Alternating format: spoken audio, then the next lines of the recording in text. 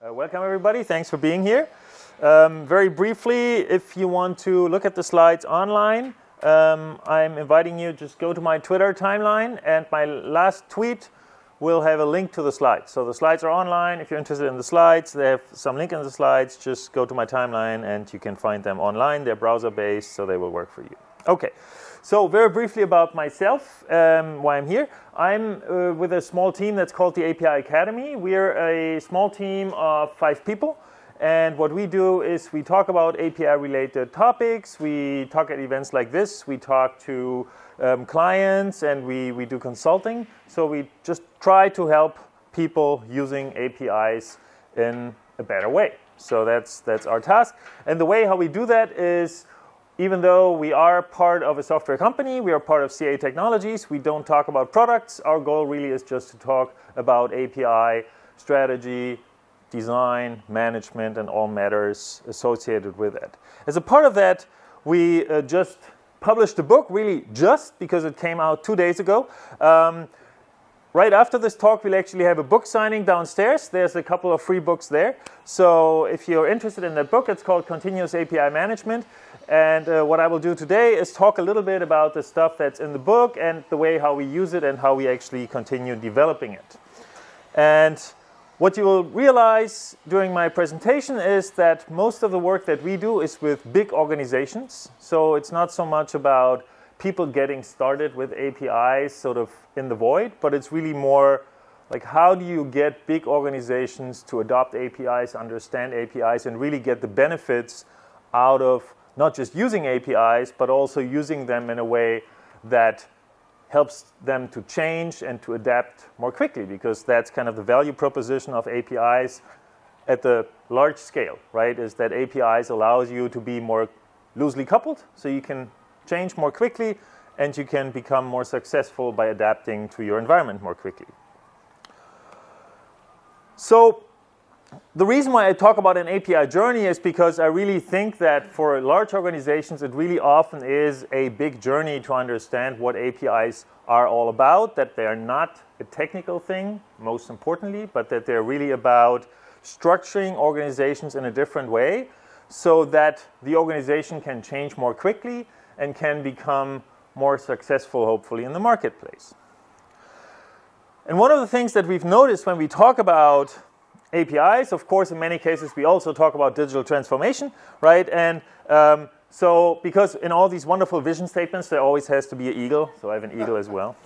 And this is this is the most generic digital transformation vision I try to come up with. So I hope you can all subscribe to that. It doesn't really say anything. It just says digital transformation, yay, and we have an eagle.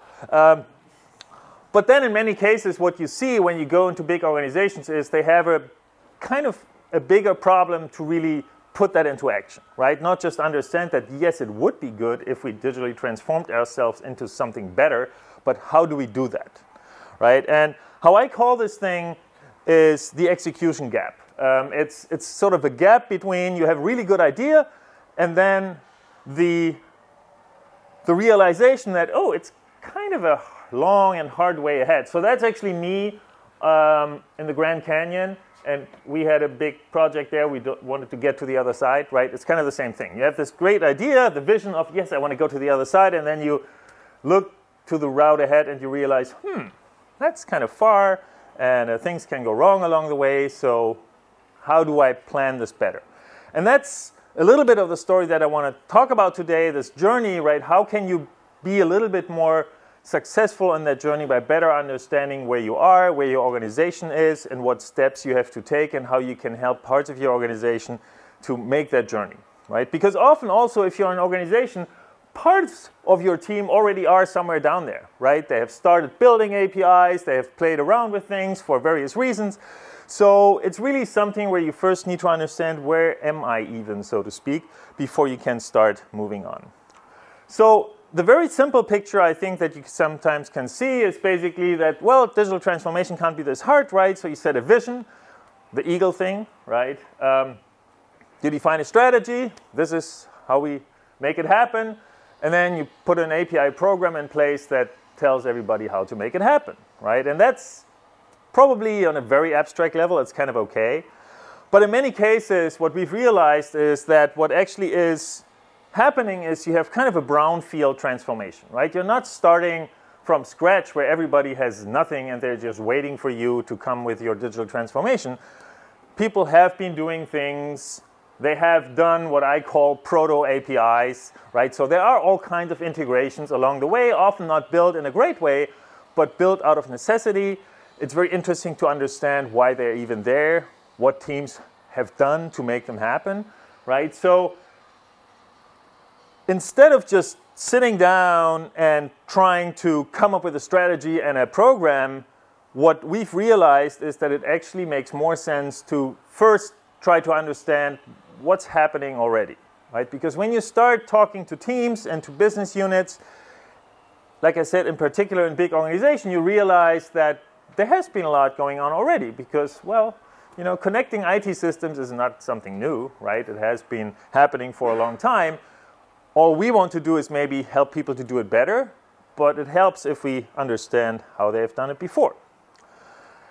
And one of the things that we always see and also tell organizations is guidelines are a good idea, right? Like help people better understanding how to build APIs, what matters, what technologies might help you, and so forth.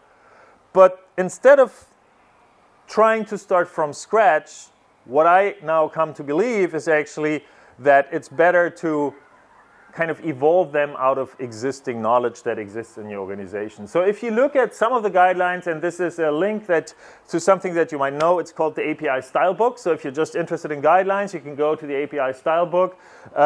It's managed by Arnaud Lauré, and he has created this wonderful set of resources where you can look at API guidelines from APIdays, Zalando, the White House, Microsoft, and big companies just saying how to do good APIs. But instead of just writing those down sort of into the void, right, we're taking a little bit of a different approach. What we say is, first of all, there should be sort of a structure to them. So for each thing that you put into the guidelines, explain why it's in there, explain what to do, give people options how to do it, and say, well, this is one way how you can do it. If you find a better way, that's fine too, let us know. And also allow people to understand how they can verify compliance, right? Like, I've done this.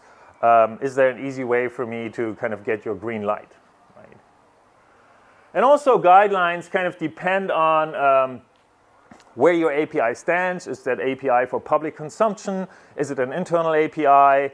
Is it used by one other organization or by one other partner or by thousands, right? So then you might have different requirements in terms of how guidance has to be applied. And then the question is also, how do you have governance in place that actually makes it happen that people actually adhere to that guidance? But before you start that, what we recommend is a good exercise is to engage something that we've dubbed our API archaeology, right? So archaeology is basically just digging stuff up and trying to understand why it's there, right? Why people created those things. And API archaeology is kind of the same thing, right? You look at existing integrations, like in existing connections in your landscape, and you try to understand why did they do it? How did they do it? What made them do it this way, right? Maybe how would we do it today, right? So just understanding why people have been doing things. And in big organizations, that actually can be quite an exercise, right? It's not an easy thing to do if you're a company with 100,000 employees to, not to the very last detail, right? But to at least roughly understand how maybe systems are talking to each other, how partners are talking to your company, and so forth. But it's very useful because it allows you to understand not just where you want to go, but where you are, and that's typically a good thing to understand. Right, so what you will find is what we call these proto-APIs, and what I want to talk about is just that by understanding those proto-APIs and distilling sort of some best practices out of them, I think you have a better chance of not just having people practicing API craft by creating APIs here and there, but have a better culture of an API landscape that really grows in a more coherent way, right? Where you try to connect people a little bit better and make them understand how they have been building APIs, how others have been building APIs, and how maybe is a good idea to build APIs going forward. And in order to do that, I would like to introduce you to two concepts. So one is called the API Landscape Compass. In that book that I mentioned, the Continuous API Management book, right, we say that it's important to learn from existing API culture, and that you can use that landscape view to understand where you've been and where you want to go. And then in order to structure your thinking about the landscape, because API landscapes are kind of daunting if you have thousands or tens of thousands of APIs, there's a variety of what we call aspects that you can think about. And because we felt like it, we turned it into our hobby to identify all of these aspects, starting with a V. So here we have them. And the idea of these aspects is to just give you a little bit of guidance around what are the things that I have to think about when I look at an API landscape and what's happening there. I want to walk you through that very briefly. So variety is the idea that APIs come in different shapes or forms, and in most organizations it doesn't make a lot of sense to just mandate one exact technology. Right? There's different use cases, and in very many cases you will have different styles of APIs around. Vocabularies is the idea that in many cases APIs can reuse vocabularies, which can be very helpful for teams. So for example, if you face the relatively normal challenge of how do I deal with error formats, right? You don't have to reinvent error formats. There's a standard for that. So maybe that's a vocabulary that everybody can happily reuse. If you just tell people, look, 25 of our APIs are using this standard, why don't you use that instead of inventing your own? Volume, that's the question sometimes in landscapes. How hard is it for your developers to just create more APIs, right? Is it something where developers almost feel like, I don't want to do that, it's hard, there's so many hurdles to go through? Or is that something where you say, well, the idea of digital transformation is to have more APIs. More is better, right? So we really should make it easy for people to create more APIs. Velocity is the question that it should be easy for teams to change APIs, right? So that's one of the main value propositions of digital transformations, is that you don't have this tight coupling where you're afraid of touching anything, because as soon as you touch something, everything else will crumble down, right? In digital transformation land, in perfection, right, you add things, you change things, and you can do that individually at the pace that works for that product. And you can do that because you have designed things in a loosely coupled way, meaning that everybody can move at their own velocity. Right? That's a pretty important thing to keep in mind. Vulnerability is the typical security thing, right? Have you thought about, like, every API you have is a potential security problem, right? So we hope you've thought about that. Visibility becomes the question of, once you have a certain number of APIs, these are the products that you have, right? This is basically what defines you as a company, right? At a certain point, you can become very fundamentalist and say, if we don't have an API for something, it doesn't exist, right? The only thing that makes sense for us is something that has an API, because then we can work with it, right? If we can't work with it, what point does it make to have it? But if we have many things, we have to make them visible. So that's a challenge as well. Versioning is this problem of, once you start working at a certain velocity, do you have a good plan of how you can decouple people who might work with a certain version and you update your thing? Like, how do you manage that, right? If you deploy a new version, do you need to announce that to 25,000 users and they have to actually do something? That would be a bad idea. And the last thing is volatility. This is the one that often actually is not very well developed in organizations I've seen. So volatility means that if you work with APIs, like, anything that you do should always be done under the assumption that the thing that you work with can always go away, right? Don't depend on it critically.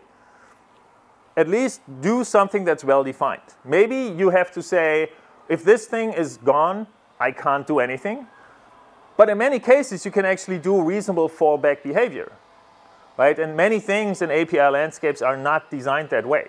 They just crash in unpredicted ways, which is really bad because then you have that old, brittle, tightly coupled landscape that we didn't want to have.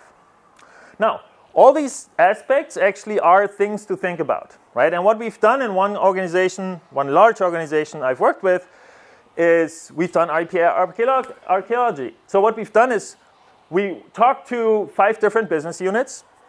We kind of extracted their API guidelines from them. They were not always like written down API guidelines. So we talked to them and asked them, well, what do you guys typically do? What have you done? So we kind of extracted their API guidelines and then we rated them on all these aspects, right? And say, well, in this team, they actually do a pretty good job of encouraging variety. And they say, well, if you need to have a different technology, that's fine with us, right? And like I said, in most teams, they didn't really do a good job with volatility. So it was never really part of the culture to say, if I have an API that I use, whatever I do should still work reasonably if that thing goes down, right? But what this allowed us to do is really to understand kind of where the API culture is without us defining it, right? And now our next step will be, which I'm in the process of doing, I haven't finished it, right? Basically, take all of these guidelines and compile them into sort of a harmonized guideline document, which hopefully doesn't have too many inconsistencies, we'll see, right? But also appreciating that the ways how different teams are solving a certain problem may be different, right? Where you can say, well, this team decided to solve this problem that way, that team decided to solve it in a different way, and both are okay ways, right? It's just how things are getting done around here. And if you feel the need to steer that, well, then you have to think about how you can maybe change the culture that you have. But first, it's interesting to just realize where you are, right? So converging guidelines towards a unified view is something that then can be based on an understanding what actually happens in the organization. So first, you need to analyze the guidelines that you have, merge them, and then also, what took me a while also in terms of sanitizing my own speak, never talk about best practices, right? We don't say that anymore, we say good practices, right? Because there's never a best practice for anything, there's just a good practice where we say, well, that's a good way of solving this, there's others as well. If we have 3 good ways of solving that, that's great too. So there's never like a only single way of doing something, right? And individual units in the end will be free to fork and use those guidelines that we come up with because we want them to evolve them, right? We don't want to set the guidelines. We see ourselves as editors of the guidelines, right? Where our job will be to unify those into something that everybody can kind of live with and then tell them, well, if you need more, if you want to do things differently, go ahead and do it, just let us know. Right? And then we can actually redistribute this to everybody and say, hey, there's a new way how this is done. This team does it that way. If anybody's interested, go and talk to them. So this is the one compass that I wanted to show to you. And there's one other thing that I also would like to talk about very briefly. So what I just showed you is a way to assess API landscapes, right? Understanding what are the guiding principles that guide that API landscape and that help people in that API landscape to create new APIs. Now, what's also interesting is to understand what about individual APIs. And for that, in the book, we also define, or I guess you can say we define 2 different things. So for API products, we define one thing that we call pillars, which are areas of investment that you should use when you evolve an API. And we define maturity, where we say an API goes basically through different stages of life. It's prototyped, and at some point it dies, right? So, and we've identified 10 areas of investment: strategy, design, documentation, development, testing, deployment, security, monitoring, discovery, and change management. And these differ in terms of how much effort you put into them depending on the maturity of your product, right? So if you build a first prototype, you probably will not invest a lot in documentation, You just say, I don't care, right? But once you roll it out, you might want to invest more. And once it becomes, let's say, part of an external API that you open up to partners, you might invest even more because it's kind of important, right? So what this allows you to do is a little similar to what I just showed you.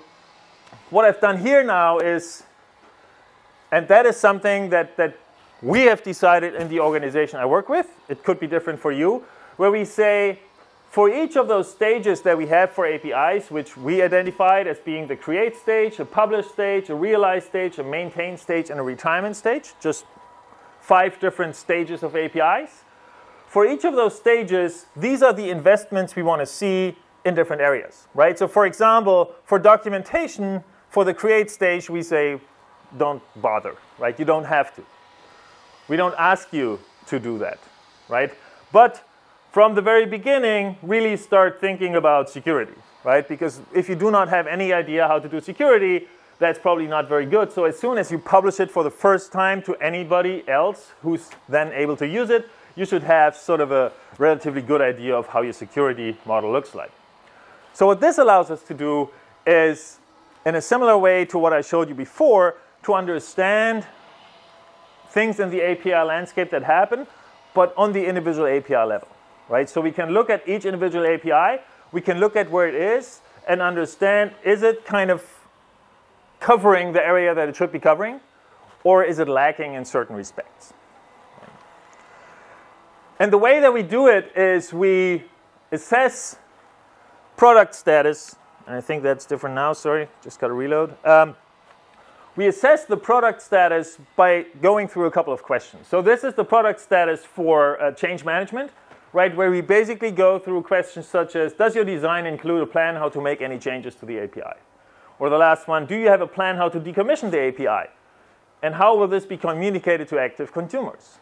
Right, so that's an interesting question. If you have 10,000 API users and you want to switch off your API, it's good if you have a plan how to do that and don't just switch it off, right? So these are questions that basically allow you to understand whether the different pillars have been addressed in an appropriate way. And the way you can then use those, and so far we've only done that for a few APIs to just play around with the idea, right? For each API, you can basically go through these questionnaires and see where is it, right? So I'm just visualized that here for 3 APIs that we've used as our prototype, so to speak, for this exercise, where we tried to come up with the idea of how well did they actually address the questions that you address in those different pillars, right? And like all of them weren't doing great in discovery. Most of them had the rough idea that yes, security is probably an important thing to do. And what we want to do over time, and that's kind of for me the journey that we're on, we're not there yet, but if you're interested in chatting about it, I'd be more than happy to chat about it with you. What we want to do is then make it very easy for teams to go through these assessments to a certain level themselves and figure out how are we doing, right? Our API is in this stage. Have we addressed everything that we should be addressing? If not, where's the guidelines that can help us to do that?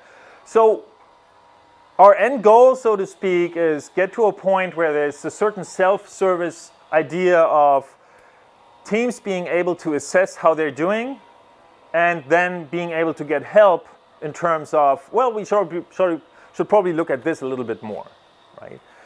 And what we want to do is give them an easy way to do that.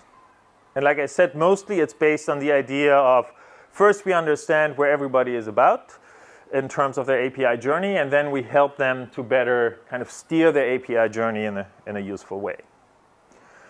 Okay, that's all I have. So in conclusion, what I wanted to present today is just a little bit of the ideas that we're using in guiding the API journey. So how can you become a little bit more systematic and a little bit more scalable in large organizations, particularly in understanding where you start, understanding where you want to go, helping teams with investing efforts at the right time in the right areas, and also understand where your whole landscape is and having an idea of basically gathering the information and then helping you to steer the landscape a little bit forward.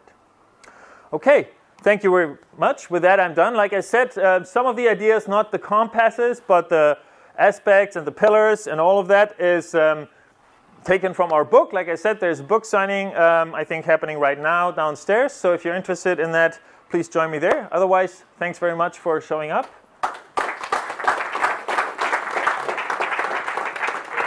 I love your maturity compass.